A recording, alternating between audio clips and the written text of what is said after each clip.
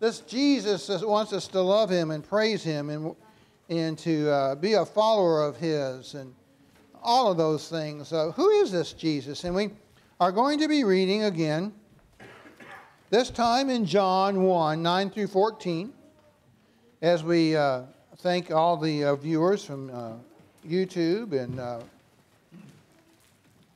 all the viewers that are viewing in with us right now, Facebook, and we thank you for coming. And we're going to be reading from John 1, 9 through 14.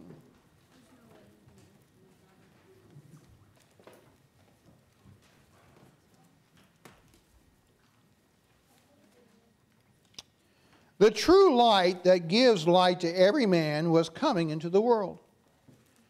He was in the world. And through the world, though the world was made through him, the world did not recognize him. He came to that which was his own, but his own did not receive him. Yet to all who received him, to those who believed in his name, he gave the right to become children of God. Children born not of natural descent, nor of human decision or a husband's will, but born of God. The Word became flesh and made his dwelling among us. We have seen his glory, the glory of the one and only, who came from the Father, full of grace and truth. May the Lord add his blessing to the reading and understanding of his word. Growing up, many of you knew me when I was growing up, some of you. I had a lot of precious memories, but one of my precious memories was my old country schoolhouse. Prairie Lea, it was called.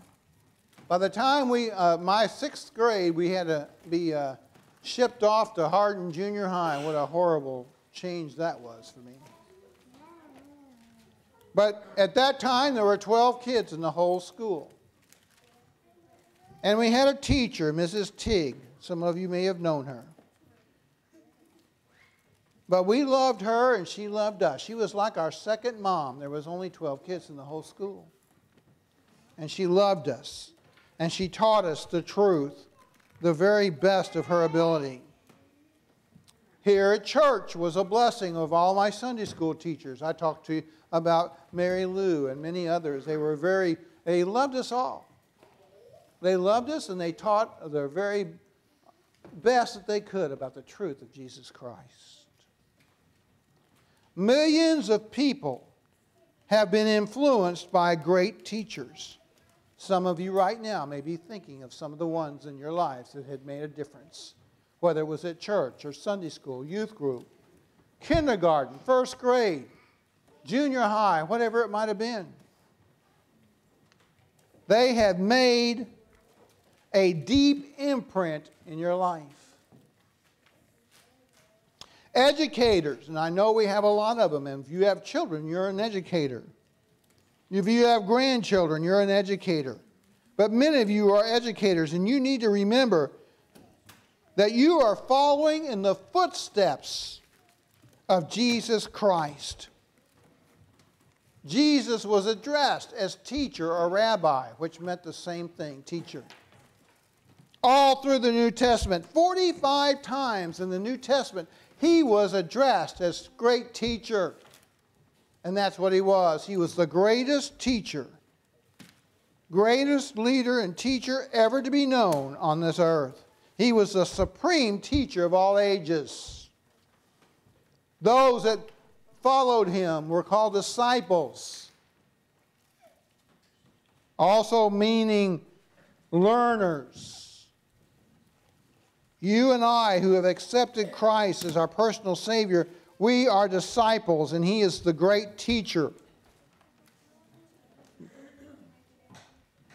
Jesus was here on this earth and he taught. Many times he would teach to 1 or 2 or 3 and they would sit at his feet. But oftentimes he would preach to thousands. Whether he was on the edge of a boat in the edge of the water and all were listening, or he was at a hilltop. And it always amazed me that he was preaching there was 5,000 when he fed those 5,000, but that was just a minute. Didn't count the women, didn't count the children. There was 10,000 or 15,000 people there. He had no microphone. But he taught, and they heard, and they listened. Whenever you and I open up our Bibles and we start reading the New Testament or the Old Testament, either one, you are sitting at the feet of the greatest teacher ever known, Jesus Christ. You're sitting at his feet just like they were centuries ago. You're reading the truth from the greatest teacher. That's what we're going to be talking about today. Jesus, the teacher of truth. Before we get into the teaching part, we're going to talk about the truth part. Number one, Jesus, the truth. Jesus, the truth. A, Jesus is the source and the personification of truth. Now, this goes back to what we were talking about last week. Jesus being God and man. And it falls right into this that we're teaching today. As God, he is the source of truth. Write that down in your brain. God, Jesus, is the source of truth. But as man, he is the personification of truth. He's both. Now look at John 14:6. Look at John 14:6.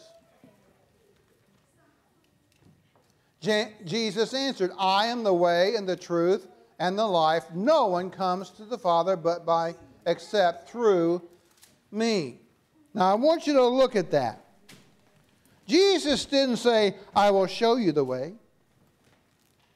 He didn't say, I will tell you the way. He didn't say, I will tell you the truth. He didn't say, I will provide you with life. He boldly declares this. Get this. I am all of those things. I am all of those things. He is the very embodiment of those realities. He is the very embodiment of those things. He is truth. He is the way. Let's look at B. If you believe in Jesus Christ, then you believe in truth. If you believe in Jesus Christ, you believe in truth. Look at John 1:9. What Jesus say? The true light that gives light to everyone was coming into the world. That's what John the Baptist said.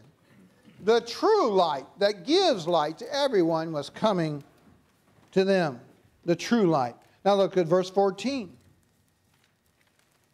The Word became flesh. The Word capitalized. That's Jesus. He became flesh and made his dwelling among us. We have seen his glory. The glory of the one and only Son, who came from the Father, full of grace and what? Truth. If you hear, if you trust, if you believe, then you know the truth. Now this brings us back to a story that we remember in the Bible at Easter time. Jesus is talking to the Pharaoh. And he's asking him just who he is. Now look at look at John 18, verse 37. He said to Jesus, "Are you a king then?" said Pilate. And Jesus answered, "You say that I am king, and in fact the reason I was born and came into this world is to testify to the truth. Everyone on the side of truth listens to me." What does that mean? Everyone on the side of truth listens to me. In other words, if you want to know what the truth is, if you want to live truth, you want to do what's right, then you're going to listen to Jesus Christ because He is truth. So then, He came back with this in verse 38.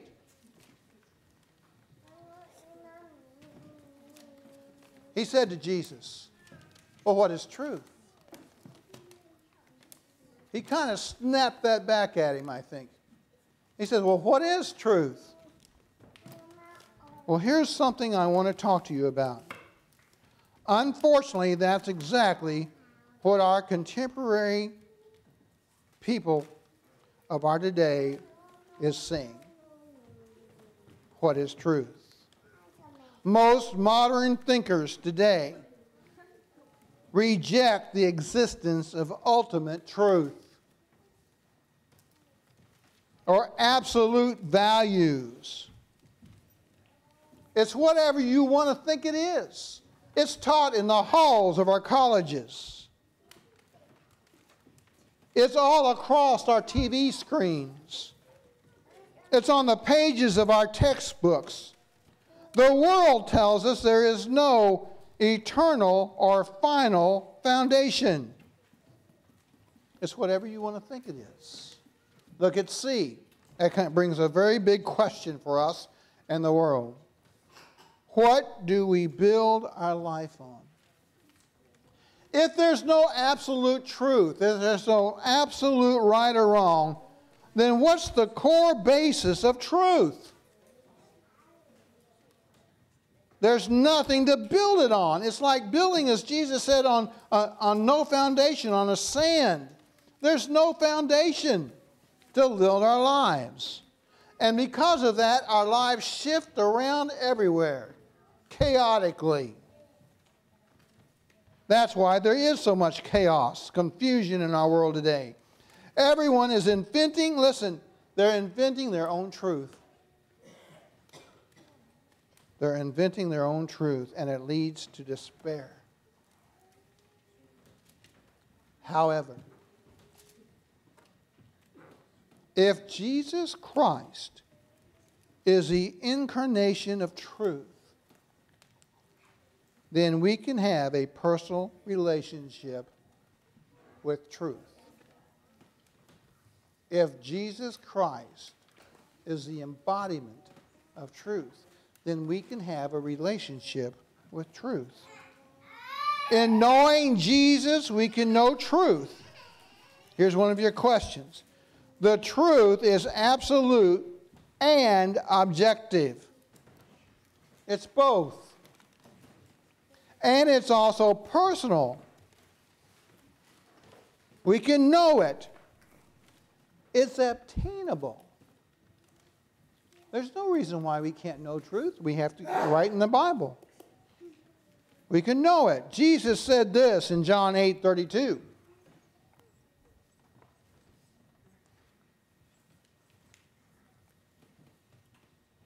John 8:32.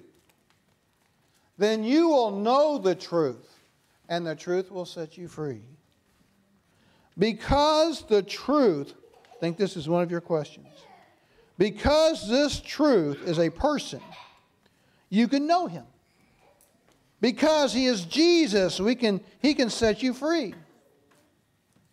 Nothing is more liberating than this. Today,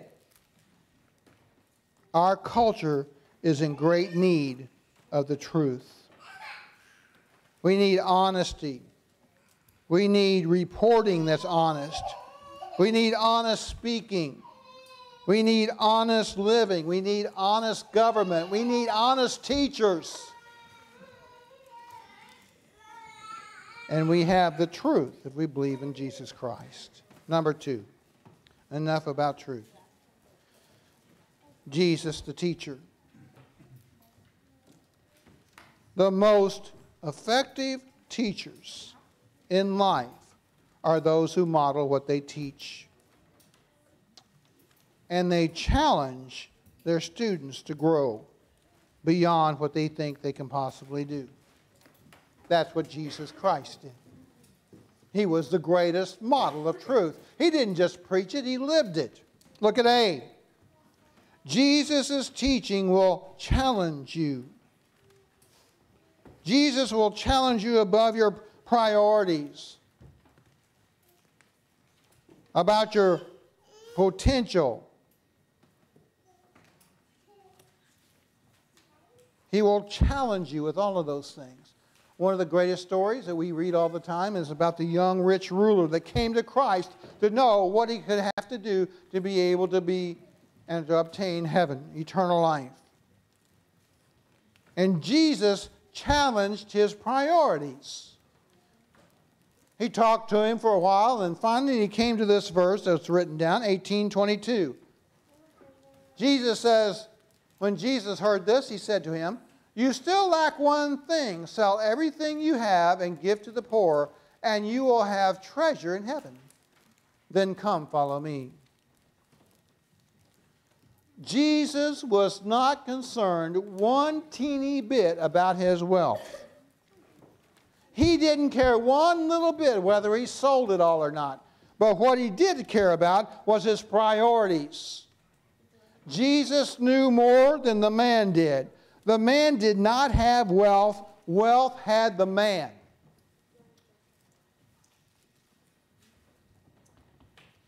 And then he said, "Are you willing to walk away from all of these possessions of yours and seek the kingdom of God?" And we know the story. He could not do that. He got up and walked away because he could not turn loose of the temporary to obtain eternity. Perhaps some of the most chilling and challenging teachings Jesus ever gave was in Matthew 5 and 6 and 7 chapters. We call them the Sermon on the Mount. There at the Sermon on the Mount, he was teaching and preaching, and they knew he wasn't just some carpenter. He wasn't some just ordinary man. Not some just ordinary preacher, because he spoke as the authority and the understanding of Scripture. He said to the crowds, and he talked to the crowds about ethics. He made images in their mind that they couldn't get rid of between right and wrong and giving. He talked about the Lord's Prayer, golden rule, salt of the earth, the narrow gate, the house of the rock. He talked about morality and spirituality. Things that they had never thought of. He preached about lust and anger and divorce and oaths and anxiety and retaliation and hypocrisy. Talked about hope and peace beyond understanding. We need to be encouraged and read these often. We need to read them and let them challenge us to be more like Jesus Christ, the one of truth. B, his teaching will change you. It will change you. Jesus' words inspired us to change, to be different, to be better, to grow and mature in the Word. He wants us to be more like him. Jesus going up into heaven, right before he then sent his Holy Spirit. Once he went into heaven, he sent the Holy Spirit into our hearts to indwell in us, to live in us,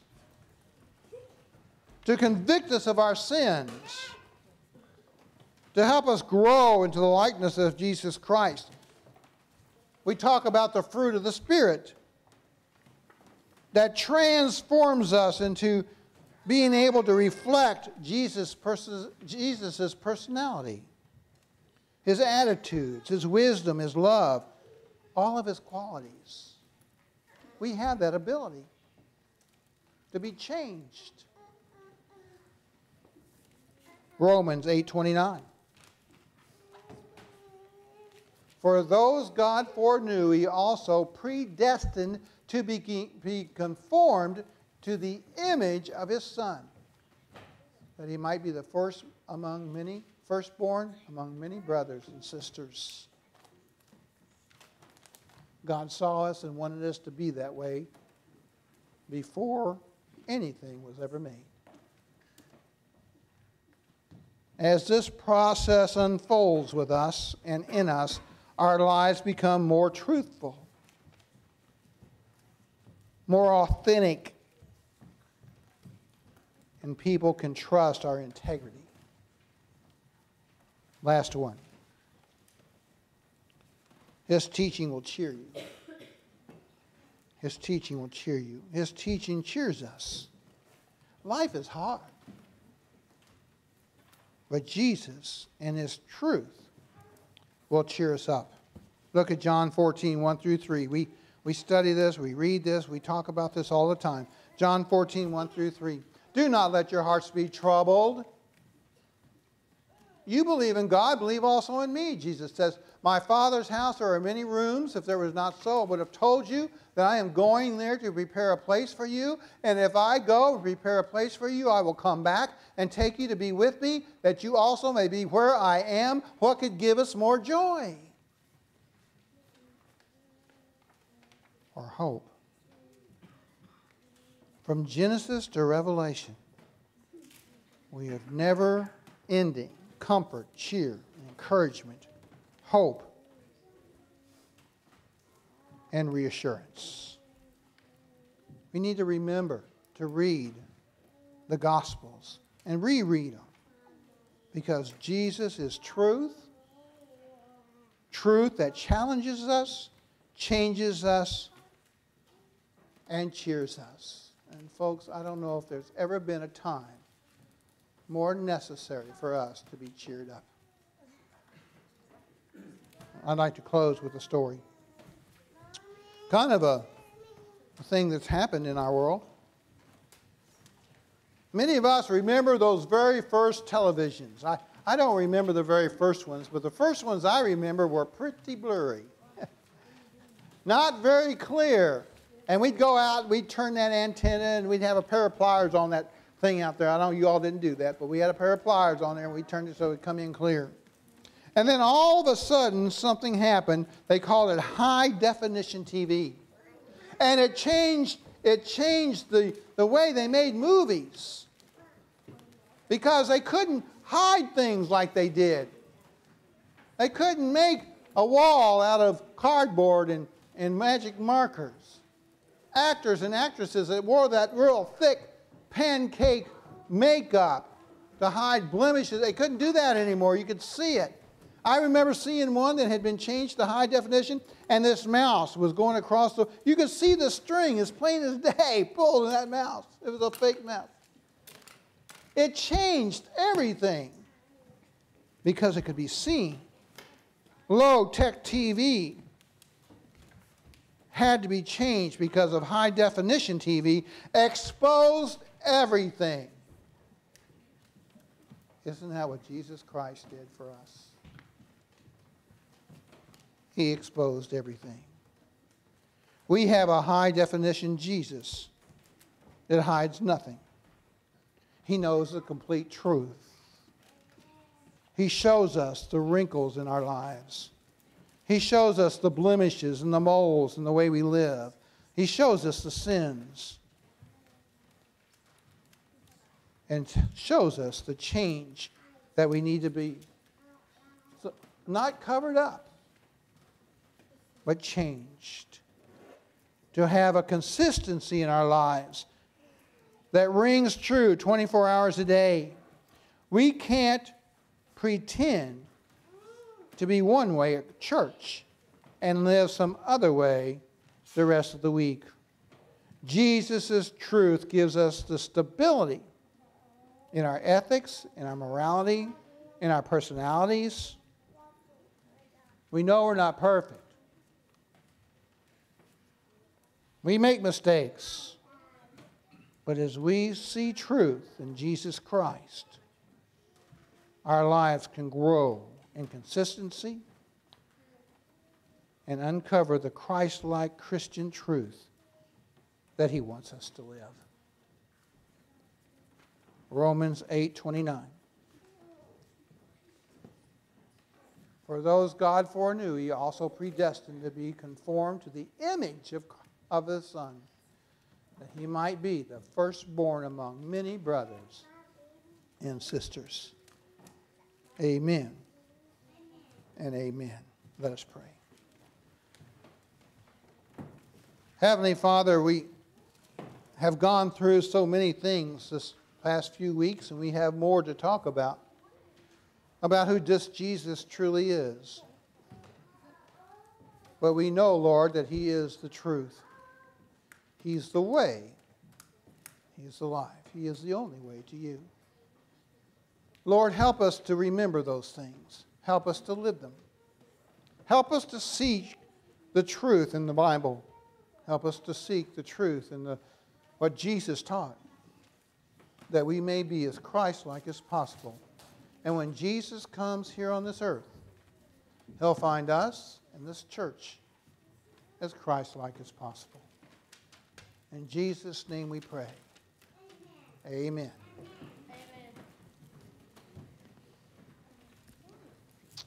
Anyone who would like to join our church or dedicate their lives to Christ may come forward during this hymn, which is number 456, the first and last verses.